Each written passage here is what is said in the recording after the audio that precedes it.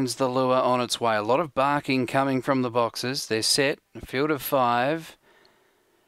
Go There Racing. City Cowboy pounced out beautifully and leads Little Lorelei. Wide out Ziggy Boom, then Zipping Maxine, and Blue Passion is last of the 5. City Cowboy only a length in front. Over Little Lorelei the inside. Ziggy Boom the outside running on, and they've dropped off Zipping Maxine and Blue Passion. City Cowboy joined by Ziggy Boom on the outside. There's not much left in the tank here from the favourite. Diane Carmody is going to train a treble here. Ziggy Boom's far too good. Ziggy Boom won it by 4 lengths over Zipping Maxine. Third close, City Cowboy has punctured badly and was joined on the line by Blue Passion. And back at the rear, Little Lorelei, 30 and 63 the run.